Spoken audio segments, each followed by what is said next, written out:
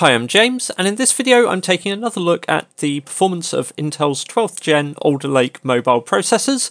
Previously we've looked at the Core i5-1235U in the Dell Inspiron 165620 laptop, whilst today we are taking a look at the P-series i5-1240P, which has a higher 28-watt TDP, up from 15, and in this case features DDR5 memory instead of DDR4. Our test system for this is the Lenovo Yoga 7i Gen 7, which pairs this Core i5-1240P with 16GB of LP DDR5 4800MHz RAM. Additionally, we're also going to be looking at the performance of the AMD Ryzen 5 5625U, both in synthetic processor tests and also gaming benchmarks. Details of the three test systems are on screen now and are fairly typical of what you can expect for an Alder Lake-P, U and AMD Barcelo or Lucian based machine, with DDR4 3200 seeming to be typical in the 1235U based machines, whereas 1240p tends to be paired with DDR5. Comparing the processors side by side, we can see that the 1240p retains its mix of performance and efficiency cores, but increases the count for these performance cores from 2 to 4. It also has a higher base clock speed for these P cores, so not only are there twice as many of them, but they should run at higher clock speeds at a minimum as well. It is worth noting, however, that level 3 cache size has not increased, and although the sort of base power for the 1240p is set at 28 watts, in this Lenovo, in the high performance profile which we use for testing, it typically only used 25 watts, and so may be less representative than some systems you might find which run at the full 28. The actual core configuration of the Iris Xe graphics remains the same across the two i5s, with 80 execution units available, but there is around an 8% increase in maximum speed and therefore maximum processing power, and a 50% increase in memory bandwidth in this particular test system. Starting out with the CPU tests and looking first of all at 7-zip, and comparing the i5-1240P to the 1235U, we can see that the higher power 1240p chip has a almost 40% advantage in this first test. This corresponds pretty strongly with the increase in power that it has available with that raised TDP, and obviously we have an additional 4 threads here.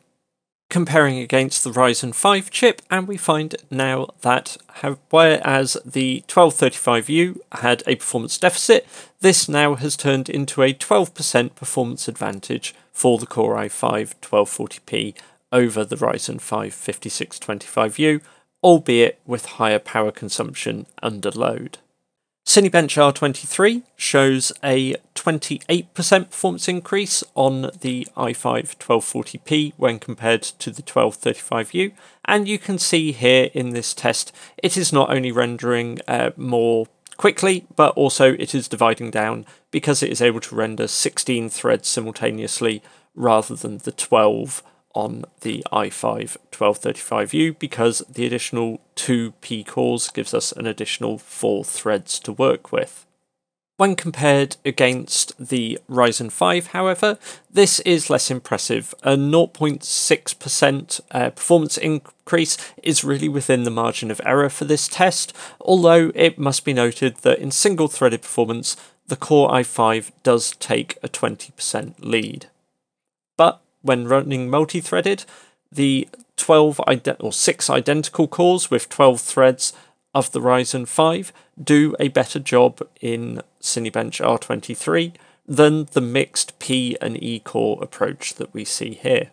Interestingly, in Geekbench 5, we do actually see a slightly better score for the Alder Lake-U chip in the single-threaded performance, albeit only a couple percent, but the Alder Lake-P takes a almost 40% lead in the multi-threaded test and a 15% lead when looking at the GPU. Comparing against the Ryzen, we can see a more favourable result here as well for Alder Lake-P. The Alder Lake-U chip was already very competitive, matching in multi-threaded and beating it in single-threaded, and here we now see Alder Lake-P in the Core i5-1240P gives a 5% lead in single-threaded performance, a 40% lead in multi-threaded performance, and even takes victory in GPU performance with 8% in its favour there as well, as again with the caveat that we are using more power in doing this. So looking at the tests overall, and we can see here that whereas previously the Alder Lake-U based i5-1235U trailed the Ryzen 5 5625U in some of the tests, we are now in a position where with the Alder Lake-P i5-1240P chip, it now matches or exceeds, sometimes by a reasonable margin, the performance of that Ryzen 5 chip in all of our tests here. This is of course at the expense of higher power consumption and therefore potentially shorter battery life, and it does have to be said that having multi-threaded tests which load up all of the P and E cores simultaneously may not be entirely representative of most consumer workloads. Moving on to the first of our games tests, and here we have Borderlands 3 running at 1080p with a 50% render scale and the low detail preset. And here, despite the Iris Xe being no larger in terms of units and just having a modest speed increase, we see a 27% frame rate improvement on the Alder Lake-P, thanks in part possibly due to that DDR5 memory, but also because we have more power available to it and to run the Iris Xe at higher clock speeds more of the time. This is not enough, however, to overturn the performance advantage of the Ryzen 5 5625U with its AMD Radeon graphics, which still has a 11% performance advantage in this test. Cyberpunk 2077, we are again running 1080p, low detail preset, and the Fidelity FX setting on performance preset. And here, this is quite a stern test for all of the IGPs that we are testing here. Gains here for the Alder Lake-P Core i5-1240P chip are more modest than in Borderlands, with only a 8% performance increase over the 1235U, suggesting that the limiting factors here may not be the power or memory bandwidth in this case, and could more be driver related. The fact that the Alder Lake-P makes very small gains in this test means that again it's trailing the AMD Ryzen 5 5625U, and again by 11% in this test.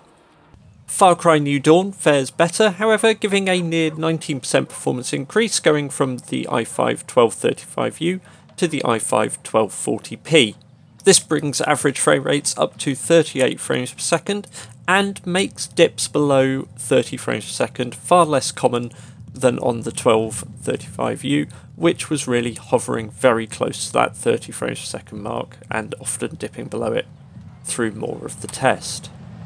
At 1080p with the 50% render scale and normal detail settings, however, the AMD Ryzen 5 5625U and its Radeon graphics are still able to take the advantage here, with an average frame rate of 40 frames per second, coming in around 5% higher than the Iris Xe of the Alder Lake-P can manage. Our next title, Godfall, is being run at 1080p screen resolution, FSR on the performance mode, and the medium detail preset. And here we see a really small increase going to the Alder Lake-P chip, with just a 4% increase in average frame rate over the Core i5-1235U. Given the extra power and memory bandwidth, this is quite disappointing. There is some variability in this test, as when you look at it side by side, you can see things happen differently each time, but even so, this is quite a small change. This means that once again we are seeing quite a commanding lead for the Ryzen 5 5625U, with a 15% higher frame rates than the Core i5-1240P for its Radeon graphics. Grand Theft Auto 5 brings us back to more of what we would like to see here though. The Alder Lake-P Core i5-1240P sees some really strong gains in the region of 44% over the Core i5-1235U. This brings the average frame rate up from 43 to 62, so over that 60 frames per second mark, which we really like to see. Obviously this title is older and Intel have probably focused more on optimizing their drivers for it, but that really shows, and it shows the potential of these chips when they are given the extra power and memory bandwidth to take advantage of, and in this case it really is benefiting. That being said, once we compare to the Ryzen 5 5625U, while we do have the Alder Lake-P's first win of this test, we only have a margin of victory of 1.5% or thereabouts, a single frame per second between them. This is despite the chip drawing more power on these longer runs, so 25 watts versus 15, and having that 50% higher memory bandwidth, with the Ryzen 5 platform still running DDR4 3200 memory. It is perhaps fair to say that with Hitman 2 running at 1080p, medium detail and no render scaling available here, that we are perhaps running these settings a little high for these integrated graphics, but even so, we see 26% performance gains on the Core i5-1240P relative to the i5-1235U. The fact it also has a 19% lead over the Ryzen 5 5625U does mean it is the only one of the chips tested here to break the 20 frames per second mark in this test, with 23.23 the result. Finally, we have a look at a slight outlier in these tests, which is Red Dead Redemption 2. Unusual as it uses the Vulkan API and not DirectX 11 or 12. And also in our original testing, the only title to actually perform better on the Core i5-1235U than on the AMD Ryzen 5 5625U. The good news for Intel continues here, with a near 23% increase in performance when we move to the Alder Lake-P based i5-1240P. And because the i5 was already outperforming this when we tested the 1235U, this means we actually have a 36% improvement in performance on the Core i5-1240P versus the Ryzen 5 5625U. So this does show, when the drivers and optimizations fall right for the Iris Xe, it certainly has the potential to offer strong performance, and in this title can get the best of the Radeon graphics in this Barcelo chip here. So looking at the overall performance picture here, and we can see with the i5-1240P, it is still quite a mixed bag. We see some titles like Grand Theft Auto 5 or Borderlands 3 where we're getting large gains, going to that higher power processor and the DDR5 RAM. In some cases this allows it to get close or to beat the AMD Ryzen 5 5625U. In other cases it still lags behind by some margin.